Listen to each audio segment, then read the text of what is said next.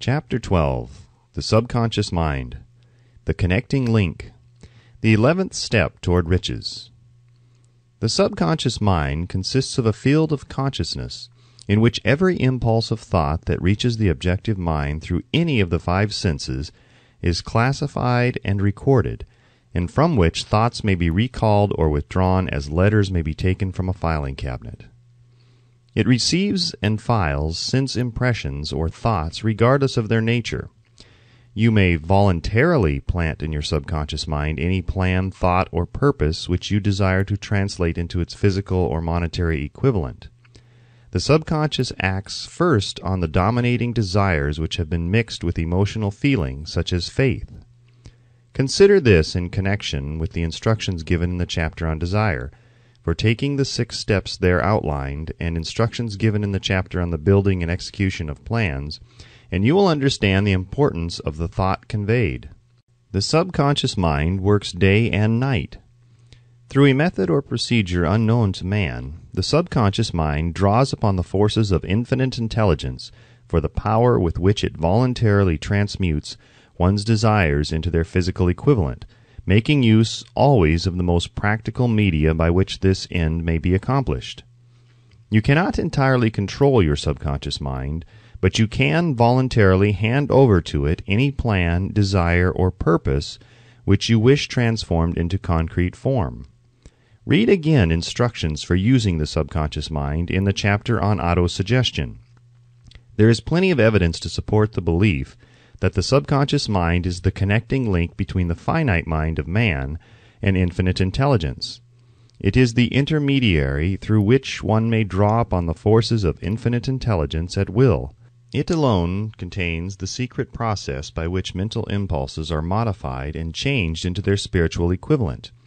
It alone is the medium through which prayer may be transmitted to the source capable of answering prayer.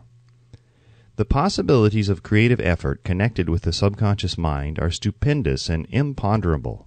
They inspire one with awe.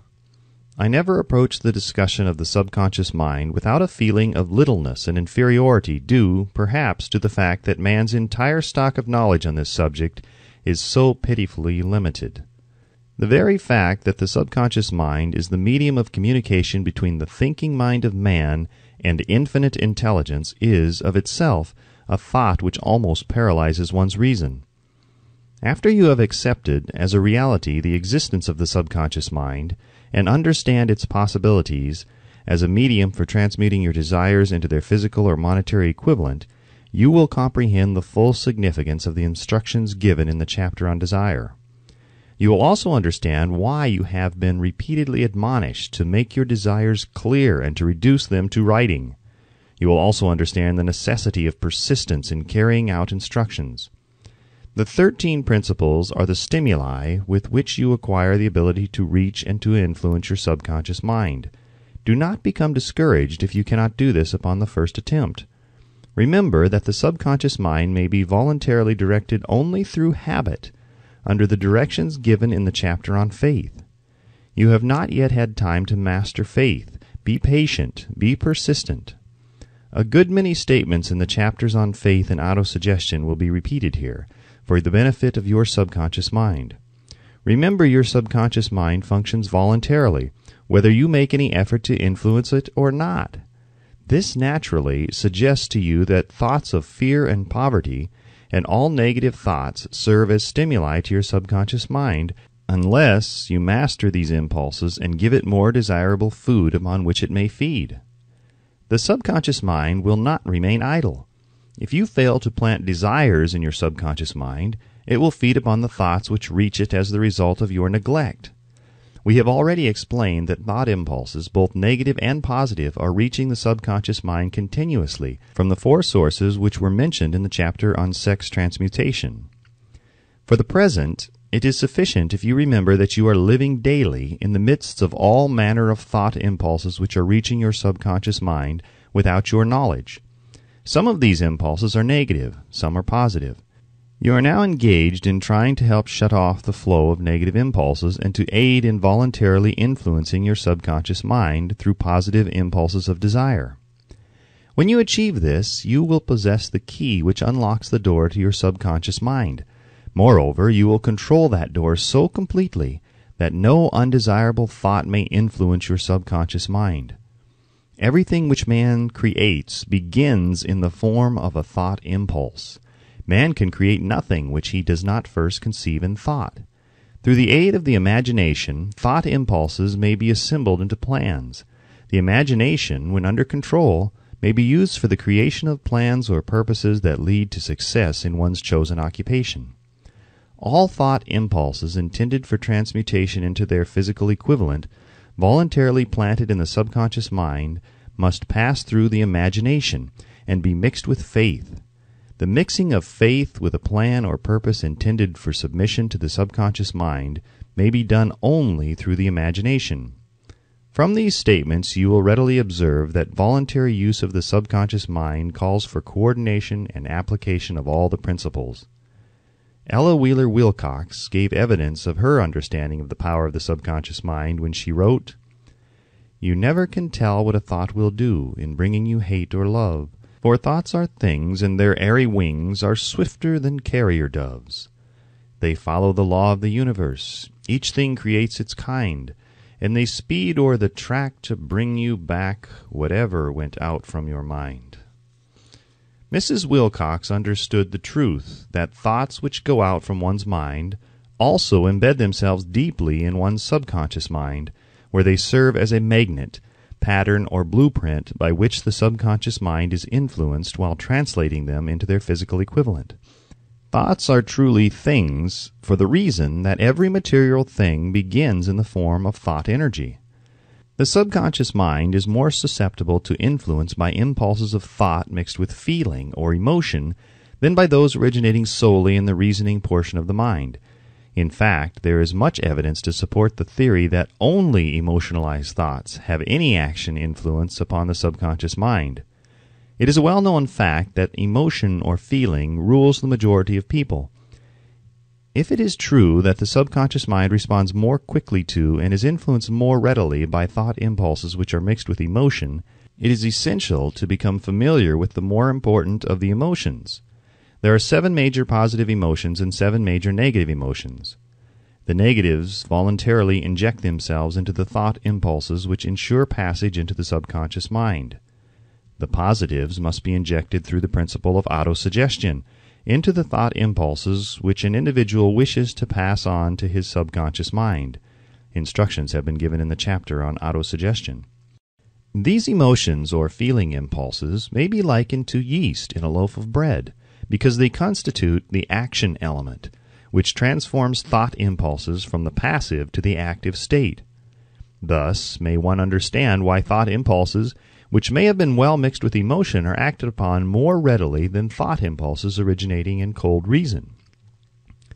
You are preparing yourself to influence and control the inner audience of your subconscious mind, in order to hand over to it the desire for money, which you wish transmuted into its monetary equivalent. It is essential, therefore, that you understand the method of approach to this inner audience. You must speak its language, or it will not heed your call. It understands best the language of emotion or feeling. Let us therefore describe here the 7 major positive emotions and the 7 major negative emotions, so that you may draw upon the positives and avoid the negatives when giving instructions to your subconscious mind.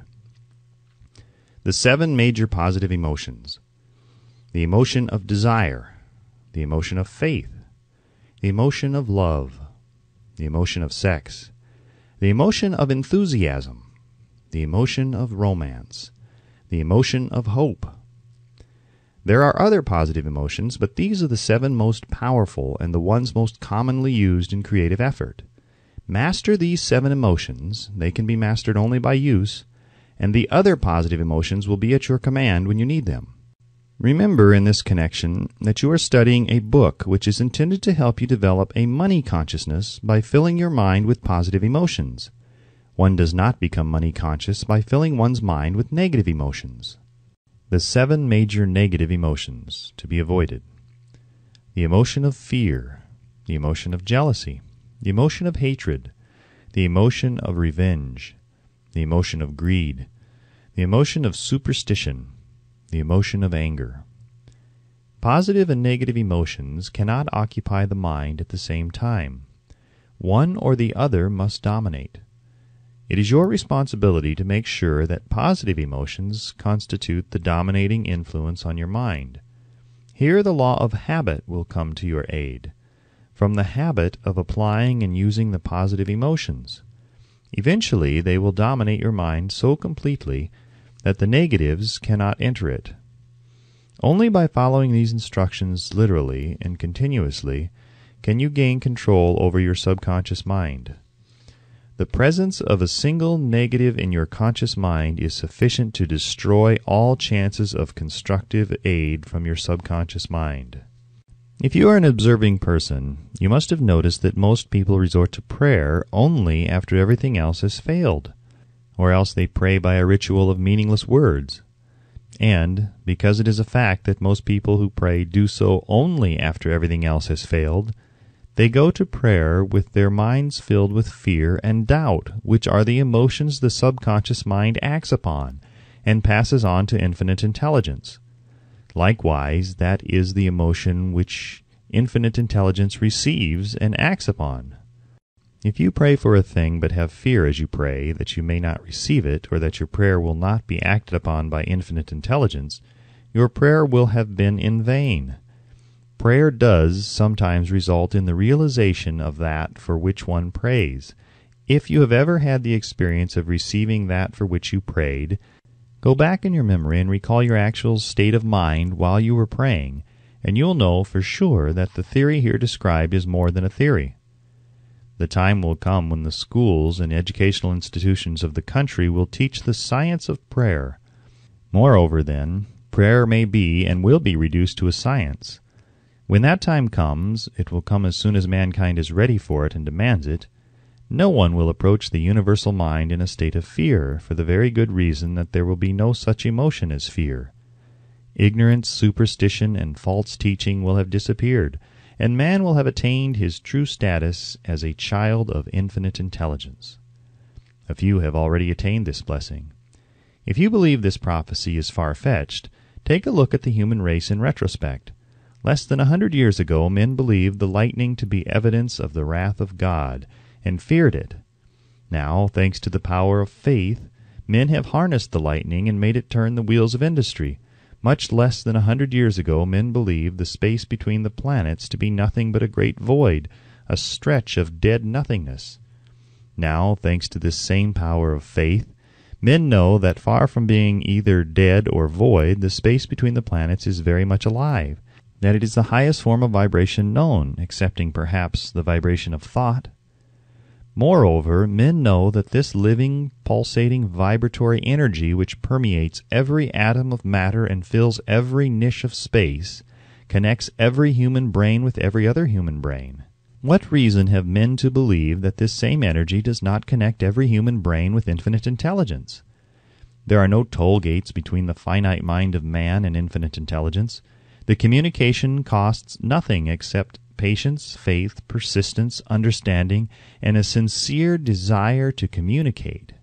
Moreover, the approach can be made only by the individual himself. Paid prayers are worthless. Infinite intelligence does no business by proxy. You either go direct or you do not communicate. You may buy prayer books and repeat them until the day of your doom without avail. Thoughts which you wish to communicate to infinite intelligence must undergo transformation, such as can be given only through your own subconscious mind. The method by which you may communicate with infinite intelligence is very similar to that through which the vibration of sound is communicated by radio. If you understand the working principle of radio, you of course know that sound cannot be communicated through the ether until it has been stepped up or changed into a rate of vibration which the human ear cannot detect. The radio sending station picks up the sound of the human voice and scrambles or modifies it by stepping up the vibration millions of times. Only in this way can the vibration of sound be communicated through the ether. After this transformation has taken place, the ether picks up the energy, which originally was in the form of vibrations of sound, carries that energy to radio receiving stations, and these receiving sets step that energy back down to its original rate of vibration, so it's recognized as sound. The subconscious mind is the intermediary, which translates one's prayers into terms which infinite intelligence can recognize, presents the message, and brings back the answer in the form of a definite plan or idea for procuring the object of the prayer. Understand this principle, and you will know why mere words read from a prayer book cannot and will never serve as an agency of communication between the mind of man and infinite intelligence.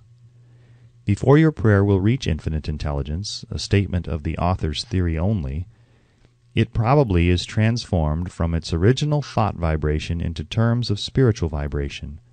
Faith is the only known agency which will give your thoughts a spiritual nature. Faith and fear make poor bedfellows. Where one is found, the other cannot exist.